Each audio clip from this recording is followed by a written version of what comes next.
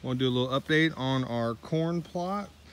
Last year, midsummer, we decided to cover this corn plot in mulch from our local power company.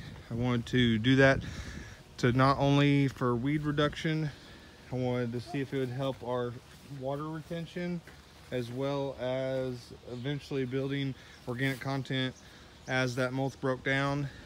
And this year be our first crop we're planting into that mulch. So I have a corn planting video. You'll see I made furrows with my triangular plow or my triangular hoe, and then I came back through and seeded it with corn, and as you can see, got some really good germination results. I'm really happy about this.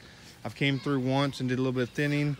I'll come through here in another week or so, and I will do some weeding. There's some grass that's coming up in here that needs to be taken care of, but as of right now, everything's looking good. I didn't want to disturb the immature corn plants too much, but yeah, you can grow corn in a mulch type bed, kind of like you've seen online people plant into mulch. The key is when you actually sow the seed is you don't sow into the mulch. You have to get down to the native soil, and then you just pull the mulch back over to it. So I put about 2 inches of mulch all the way around here, and it worked out pretty well for us, so give it a try.